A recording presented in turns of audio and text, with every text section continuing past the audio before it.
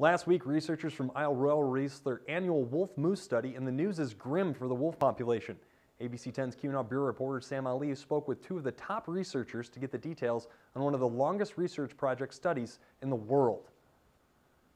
In its 56th year, the Isle Royale Wolf Moose Study looks at the relationship between two of the more prominent species on the island, and researchers from Michigan Tech say that over the past 3 years, they have tallied the lowest number of wolves ever. And all we know that's happened is wolves left the island because they're interested in breeding and having pups and reproducing in their own pack, and the wolves that are there now don't find the kinds of breeding opportunities they want. Dr. Rolf Peterson added that one of the bigger problems also is wolf predation, which is the proportion of the moose population killed by wolves.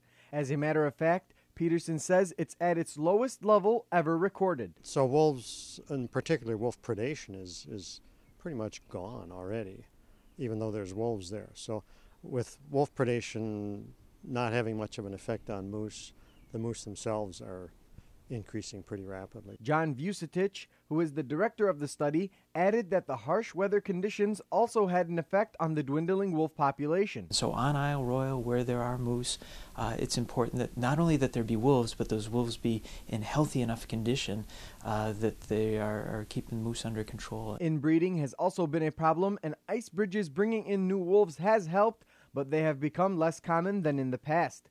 So why not just bring over some wolves from the UP onto the island? If a person were comfortable with the idea that protecting Isle Royale's ecosystem health really is the most important objective to have in mind, if that's the goal, it would be relatively straightforward to